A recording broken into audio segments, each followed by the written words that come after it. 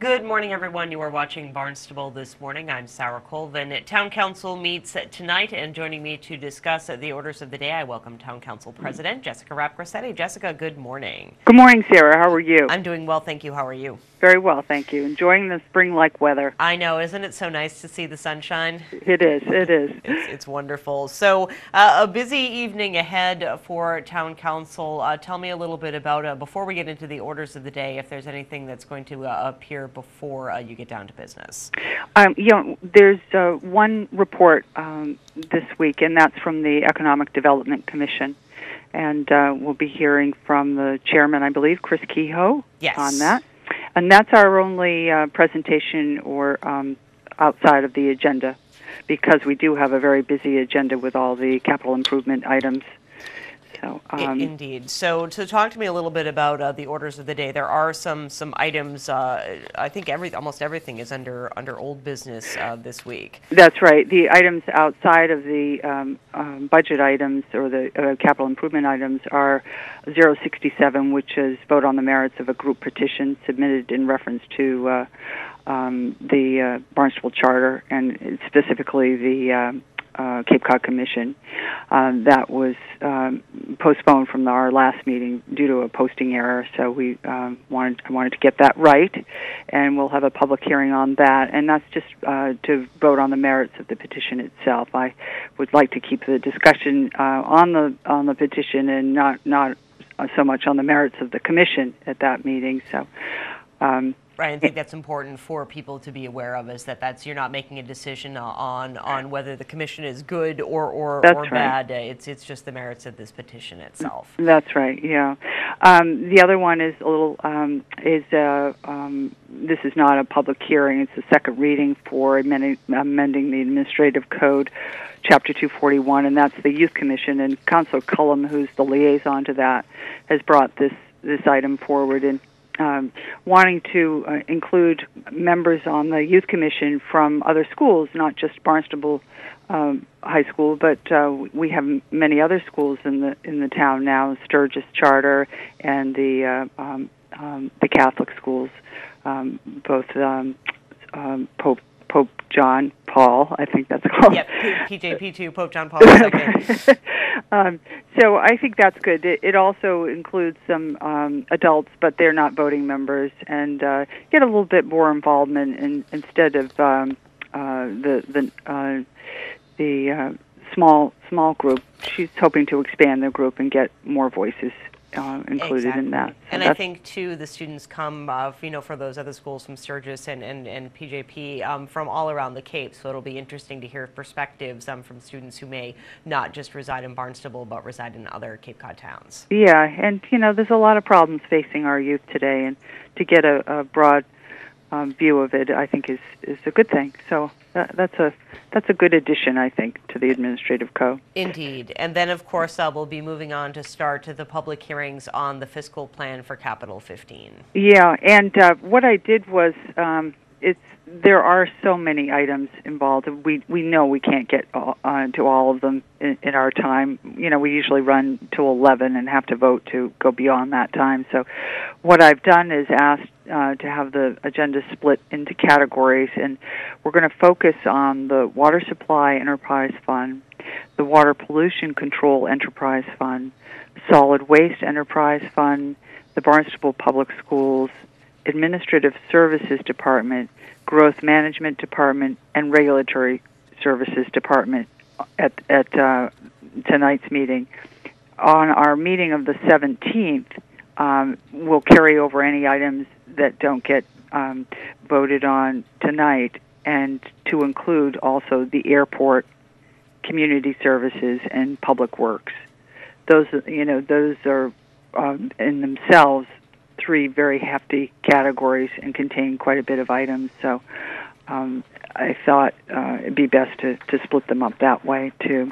Absolutely, and so much information, for you and your fellow counselors to absorb. And will each individual department or division be making presentations regarding their capital requests at the public hearings? They will, yes. And along with this,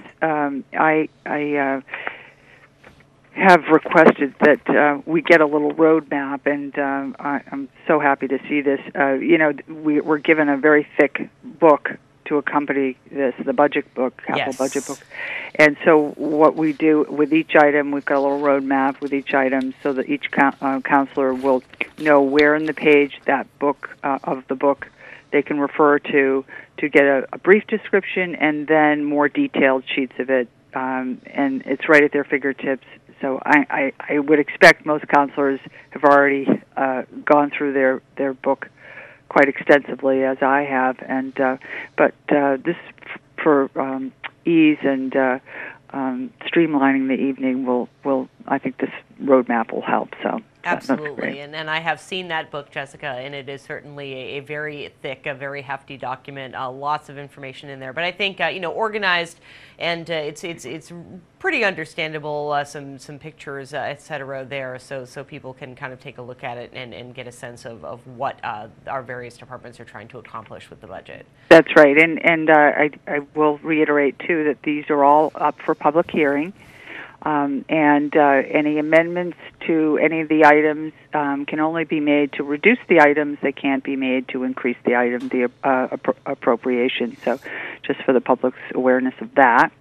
Great. And of course, I think this might be a good opportunity to remind people that if they can't attend the meeting but do want to comment, you do have the online comment form that people can fill out and submit to speak to some of these items. That's right. All they need to do is reference the agenda item number and include their name and the precinct they're from, and they could go on and on and on. I think we have a limited number of characters they can enter, but I suppose they could enter it a few times. But I think that's a good tool to provide for those that can't attend. For sure. And there are a couple of new business items after the CIP orders. Thinking probably not super likely that you'll make it to those dealing with all of the capital public hearings. Well, at the end of the CIP orders, there are a couple of housekeeping appointments to boards, committee, and commissions. Item 1, 2, 3, and that's appointments to the Historical Commission, the Economic Development Commission, Personnel Advisory Board, and the Trust Fund Advisory, and the JFK Memorial Trust Fund, and the Housing Committee. And these are second reads. The Appointments Committee has been very busy interviewing volunteers for those boards. There is also, there was one item that was bifurcated and separated out, and that's become item 123A, and that's appointment to the Water Pollution Control Board. So that ends the old business. The new business is simply referring to public hearing on the 17th. Two more appropriations for the airport that was not listed before, and one refer to the planning board for public hearing, and that's regarding the flood area provisions and renaming those provisions of the zoning ordinance. So we'll refer to that to the planning board. Sure. So, Jessica, anything additional that you would like to get out there about tonight's meeting that our viewers might want to be aware of? No, I think I just want to, I expect there'll be some turnout with regard to the petition, but I really want to urge the public to focus on the merits of the petition and what the petition is asking the council to do with that information, and so that we can get through the orders of the day. And I'm not saying I don't want to hear from the public, but just try to keep it focused. So. Indeed. Well, Jessica, thank you so much, as always, for joining us here on Barnstable this morning, and we will see you at Town Council. Thank you, Sarah. Have a great day. Thank you. You too. Bye-bye. Bye-bye. Jessica Rapp-Grassetti, of course, is the president of the Barnstable Town Council. The council meets tonight at 7 o'clock in the Town Hall hearing room. It will air live right here on Channel 18. You can find information and the agenda online at town.barnstable.ma.us. For Barnstable This Morning, I'm Sarah Colvin.